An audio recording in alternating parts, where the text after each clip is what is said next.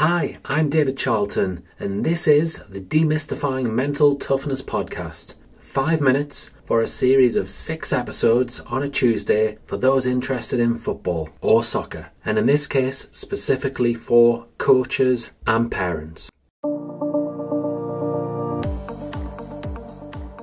Hi there, and welcome to episode 229 of the Demystifying Mental Toughness podcast. So, this is now the first of 3 episodes for football parents, and today I'm going to refer back to emotions. The emotions of being a parent when a child wants to drop out from football, and we'll also consider the emotions of the child too. So, recently in a number of episodes I have talked about emotions and the emotional experience of a coach or a player. As I say, this time we're going to think more so from the parent's perspective. How are you triggered? How do you respond? How do you react when your child potentially wants to quit football?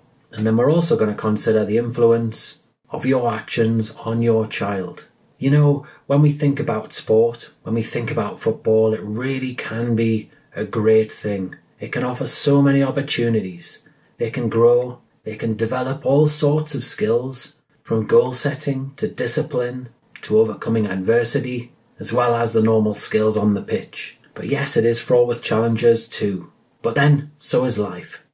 So in these 3 episodes, I just want to try and help you anticipate and manage some of these challenges a little bit better, so that your children can have a positive or a more positive experience in their football and in their sport. Often, as parents, when it comes down to helping our children navigate these sort of experiences, we'll often do things by trial and error. Essentially, when an experience crops up, we'll either act on it straight away because of our emotions and the fact that they've been evoked, or we might give ourselves a little bit of time to think, have a chat with our partner, friends, relatives, and then go about things in the way that we want to. So this episode and the following 2 episodes, these are about anticipating challenges. And we're going to choose 1 challenge per episode. So, as I mentioned, we're starting here with motivation and dropping out of football or sport, not potentially wanting to play for their team, and possibly not enjoying their football experience.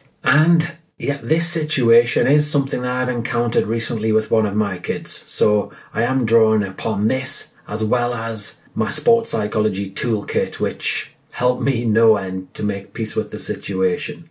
I was drawn into all sorts of thoughts and comparisons on the thought of him quitting. At least for now, that is. Will the club that he's playing with, will it take him back if he changes his mind? Why can't he just enjoy himself like the other kids seem to be doing? Is there something wrong with him? Is it me? Is it my parenting? Or our parenting? All these sort of things went through my head. So what I did, and what you could do if you're in a similar situation, is give some thought here to the motivational side. Why is it that you want your child to play football? And why does your child want to play football? Firstly, if we think about why you want them to play football, is it because you want them to be active? Do you want them to make new friends? Do you want them to be part of a team? To burn off some energy maybe and get away from screens? Or do you want them to earn money in future from the sport? I'd be a little bit worried if that's the case. Have a think, and maybe you want to get a pen and paper out and list your top 3 reasons for why your child or children should play football, or play sport for that matter.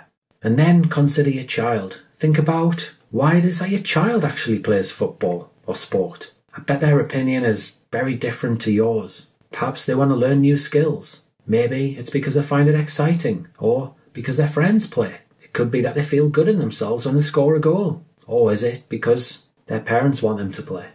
Maybe, actually, they want to be the next Cristiano Ronaldo, Kylian Mbappe, or Lionel Messi. What do you think they would say? And maybe, if they're old enough, it is something that you can explore with them. Simply doing this exercise with them can help you as well as your child. I'd imagine there might be a multitude of emotions that you're faced with. Maybe some frustration, disappointment, and even embarrassment. This exercise can really help you process these different emotions and get clear with your thoughts. And in the show notes, I've actually got 2 checklists there which you can refer back to and can help simplify matters for you. And if your child is old enough, the child-friendly checklist, well, they can do independently without your say-so. and then you can come back to it and compare notes and then have a conversation from there. As I say, this can shift your perspective. It can help you open up some conversations that you wouldn't normally have with your child, and you can really understand why it is that they play football, and then it can aid your decision-making process as to whether they're going to continue or not continue. And then next week, we'll add another exercise as well, which again is going to help you.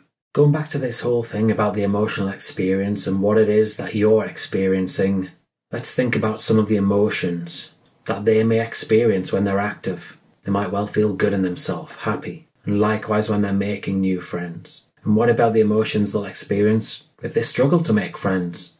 They'll learn coping mechanisms to be able to deal with this. There'll be times when they make you feel proud when they play football. Other times you're going to be a bit worried.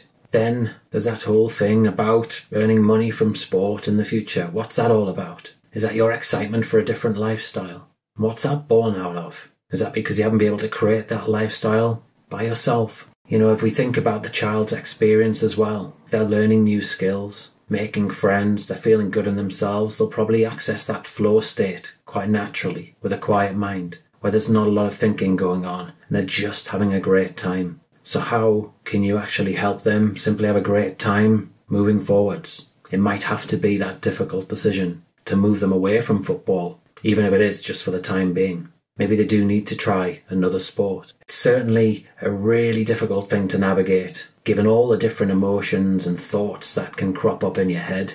Next week, I'm going to share with you another exercise that you can do as a follow-up from this one, which can help shape your decision making too. Until then, please do sign up to the X Factor, a regular newsletter which is full of ideas and different resources to help football players, football parents, and football coaches. Take care.